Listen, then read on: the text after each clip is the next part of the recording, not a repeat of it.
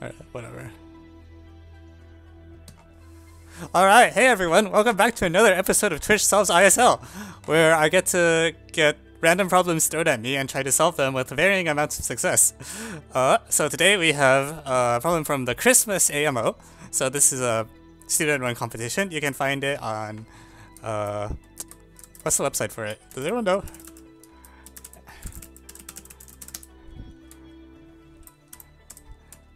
Eric Shenton/CMC. So if you want to see where this comes from, why isn't it working? Ah, no, no, stop.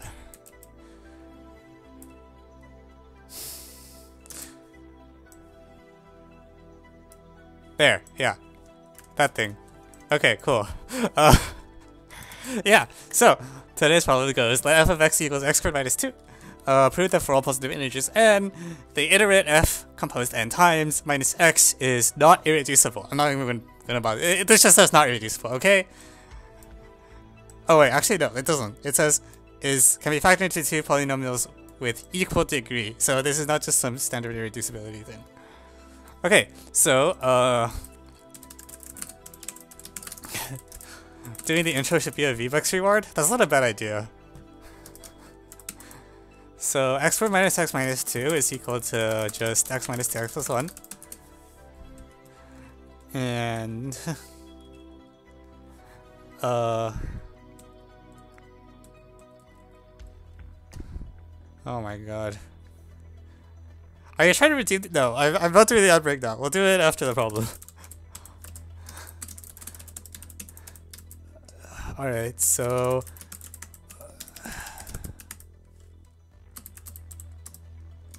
what happens if I iterate it twice? This seems like it requires me to do some calculation. Alright,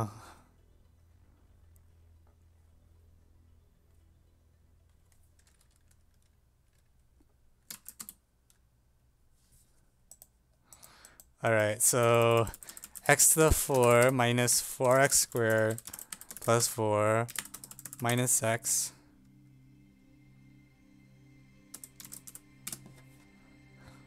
Okay, so this does not have any linear roots, I believe. No, it has x equals 2 as a root. Oh, is x equals 2 always a root? Yeah, x equals 2 is always a root. That seems like it's useful to know. Is negative 1 always a root? Minus 1 squared 1 minus 1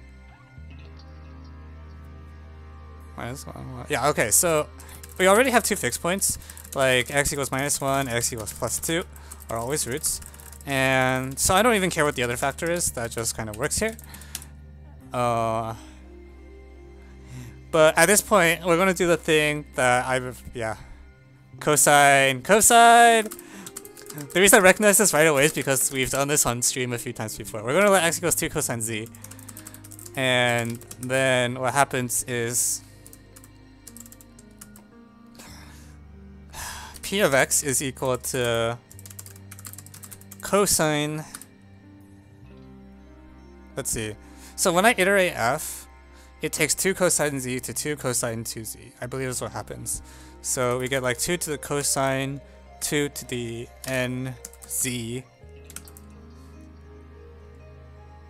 minus cosine z. This is what's happening. Okay, now this has— so actually this will tell us what a bunch of the roots are. Is that true? Oh, sorry, this is minus 2 cosine z. The 2 is everywhere. So when like for z equals— if z is like—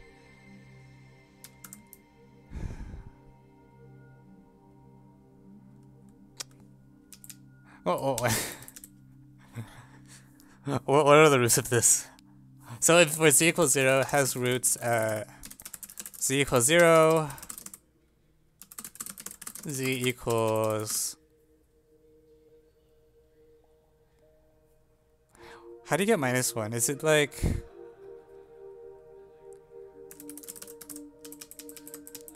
minus 120 degrees is always a root, or just 120 degrees, yeah. So I feel like we should just be able to identify a bunch of roots. Oh, this is very annoying.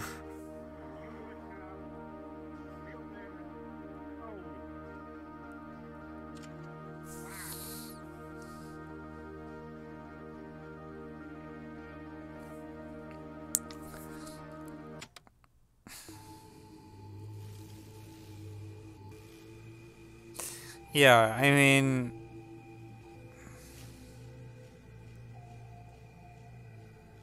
120 degrees, 240. Is that it? There's some set of roots here.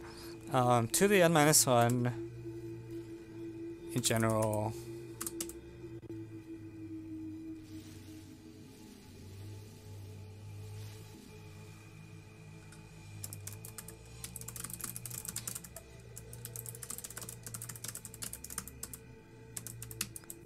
The polynomial should just have degree 2 to the n, right? Yeah. Did I say n? Sorry, I meant 2 to the n.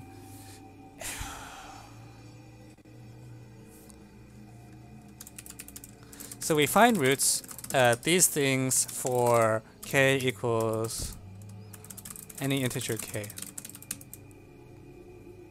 Sum to product should tell you the roots. Oh, that's so smart. Okay, let's do that. So sum to product is something I never remember.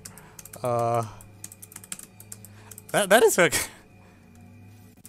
That is both hilarious and like depressing. But okay, in order to solve cosine 2 to the n equals cosine z, we will use sum to product formula, and this is true if and only if. Anyone know what this is? Because I sure don't.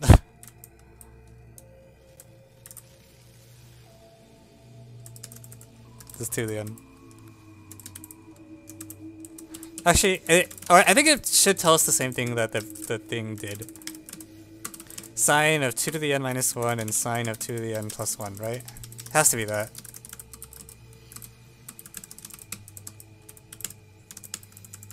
Alright, yeah, what a good way to deal with that. Oh, that's a good thing. That's pretty good. Alright, so sum to product gives us this. And thank you, Corella777 for the host.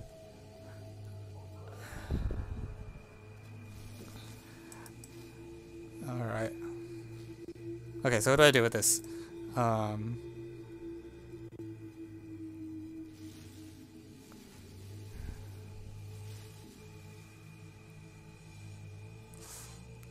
Okay, so am I missing any roots? I guess that's the question. There's like 2 to the n minus 1 here, and 2 to the n roots. Hang on. No, that's not true.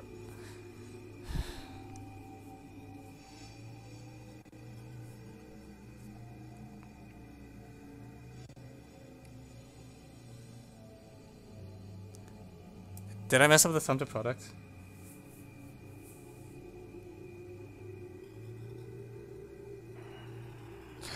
Oh, is there like a factor of over 2 I'm missing? Yeah, sorry. Yeah, sorry. These should all say z over 2 and not z. I think, maybe? Yeah, it should be z halves.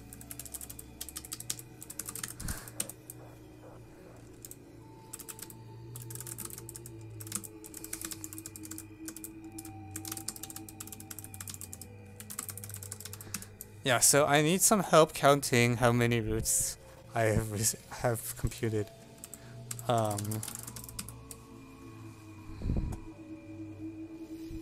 n minus 1. Thank you, data calculator, for 1 bit. 2 bytes.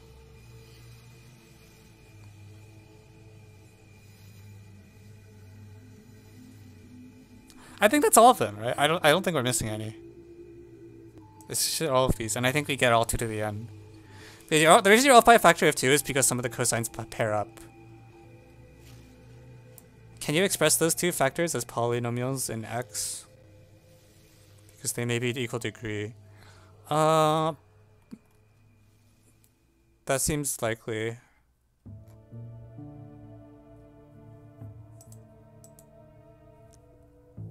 Yeah, so like the minimal polynomial, so of cosine of 2 pi over 2 to the n minus 1.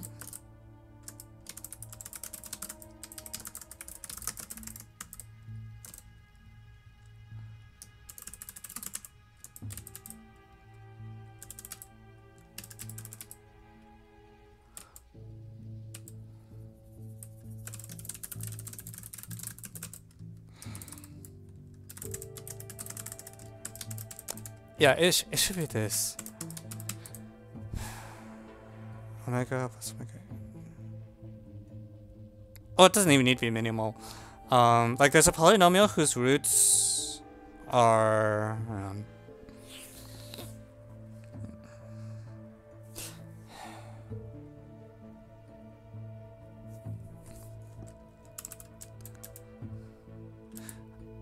yeah, like basically I need to put the I just need to put them together, I think, right?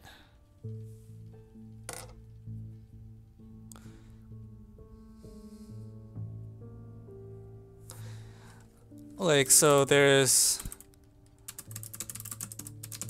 2 to the n minus 1 numbers of form this thing for k equals 0 through, well, let's say k equals 1 through 2 to the n minus 1 minus 1. And there's 2 to the n minus all minus 1.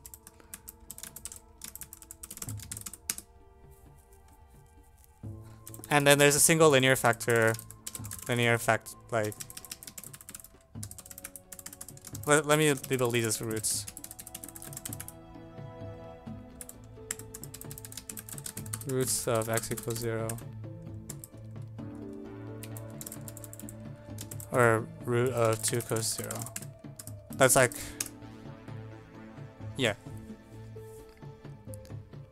So the claim should be that these two you can put together to make an integer polynomial, and that all of these guys together form an integer polynomial. I think that should be how this boils down. And I think it should just be true.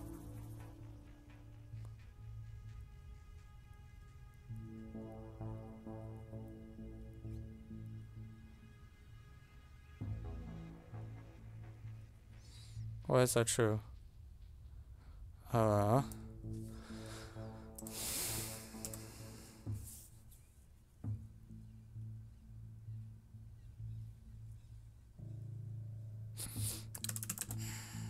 Let's just be true. So if zeta is like 2 to the n minus first root of unity,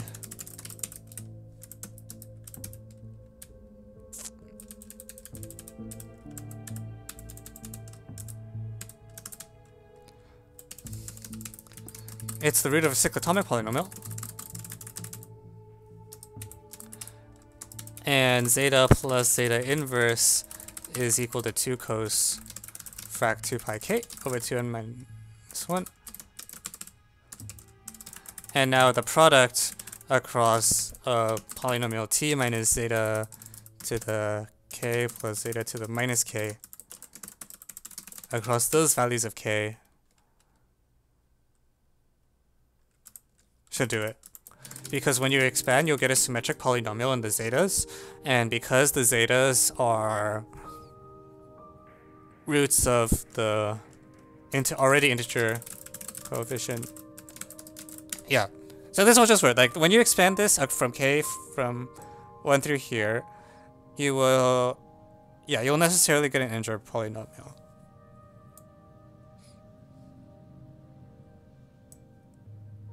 Actually, you don't need cyclotomy because I'm not even using primitives. Sorry, it's the root. Yeah, it's the root of like t to the 2 n minus 1. I think the only thing you have to do is take out the t equals 1 root because that's the one that's different. Yeah, but this is a polynomial with integer coefficients. The coefficients are actually all equal to 1.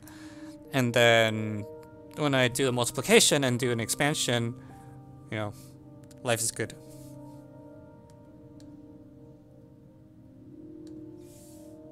F of x plus 1 over x equals x plus 1 over x squared.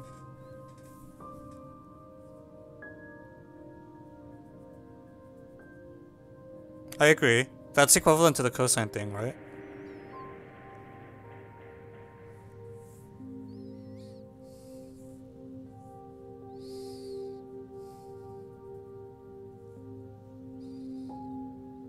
What you do is you let x equals cosine I theta.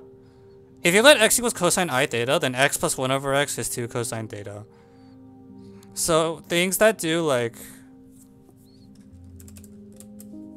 Yeah, like if I let z equals cos theta... I'll write this out for people who haven't seen it, because this is actually quite important. You let z equals e to the I theta, which is cosine theta, plus I sine theta, then z plus 1 over z is equal to cosine twice cosine theta. So whenever you see like things of the form x plus 1 over x, you can usually translate them to like trig type things and vice versa. Here the explicit thing is I use cosines, but I could also have written z plus 1 over z instead, and it's like the same thing.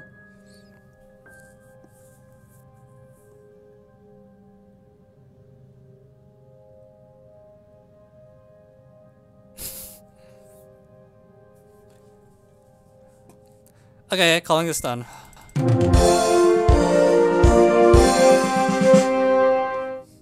a little surprised. I feel like I should know what this polynomial is, but I actually can't tell offhand. I feel like I should know what this expands to, and I actually don't know. It might be like the other type of Chebyshev polynomial? Shrug. Alright, cool. So we have a bunch of ad breaks. For those of you watching on YouTube, thanks for coming by. You don't have to watch the ad breaks. You're welcome. For everyone else on Twitch, here we go.